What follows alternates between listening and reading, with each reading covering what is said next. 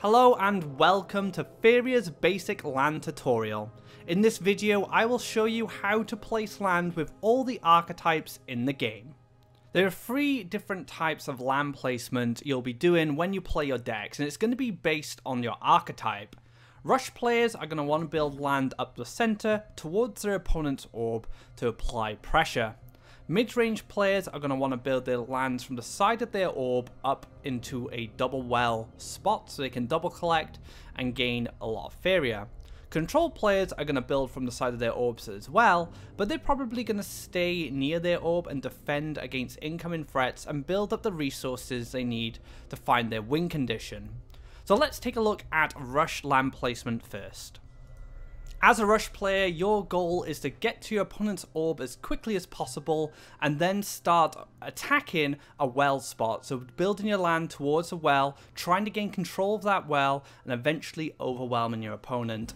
Most rush starts are going to start double neutral at the front and then pass the turn. And then it's on your second turn, then you can make a decision on what play you want to make.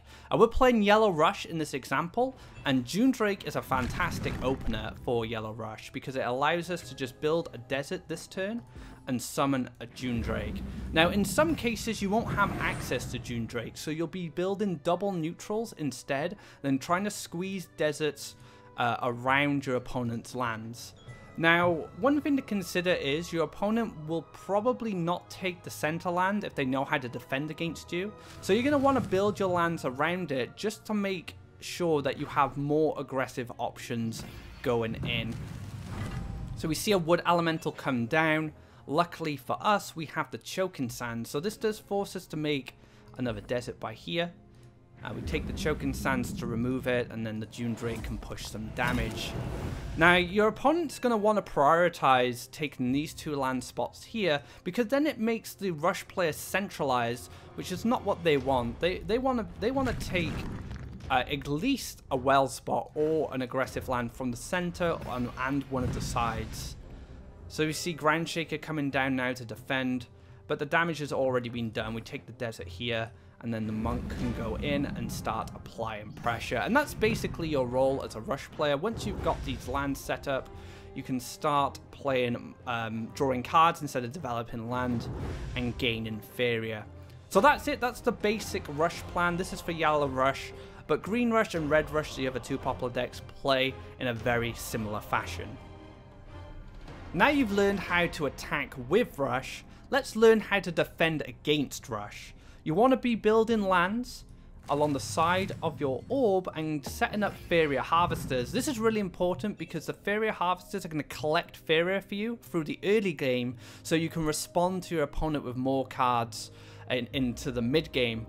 And having these Faeria Harvesters is super important, and that's why we take these well spots as quickly as possible. And your opponent's going to come down the middle, which is absolutely fine.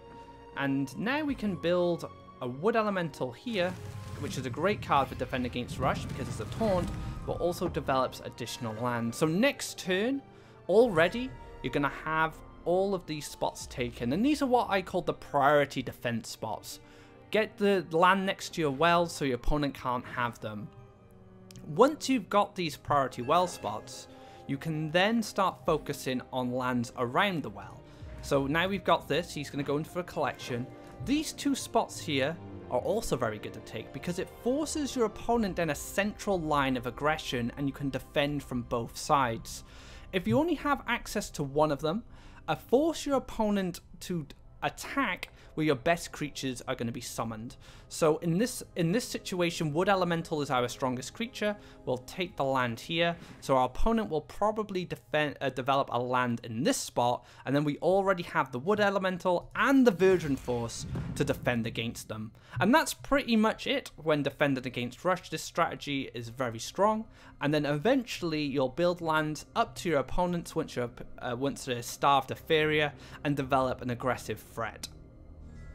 So now we're going to learn how to place land as a mid-range deck. Now traditionally, mid-range decks started in the middle and moved across to the Faeria wells, but as time has gone on, we've come to learn that this isn't a very good strategy against rush, because you don't want to give this land to a rush player, you want them to force them to make it so it costs them a resource. So ever since then, mid-range players have started building along the side of their wells towards the double collection spot. So yeah, we're going to go from here, and then we're going to build up and challenge our opponent. But our opponent will most likely want to challenge us. He doesn't want to allow us to collect Faeria for free. And there we have it. So now we can get the wood elemental down and just push land up into this double collection spot. And this is where most of the combat is going to happen with mid-range decks. A lot of different archetypes are not going to allow you to do this. Rush is going to go down the middle, but then you just use the defending against rush strategy, which I showed you previously. So we have a brute now, and we're going to go into the well, and that is where we're going to defend with the Virgin Force. And that pretty much sums up mid-range land placement. There is a different strategy if you're playing against a slower deck. So if you're playing against another deck that is challenging you in these well spots, you build into the well so you can stop your opponent from double collecting if your creatures get cleared. That means you can summon, say, a Virgin Force here, and then your opponent can't double collect. It's going to block him. However, if you're playing against a slower deck like a control deck, you can skip the interior of the wells completely and just move straight up and try and get aggressive land as close to them as possible so you can play more aggressively to punish them as a slower deck.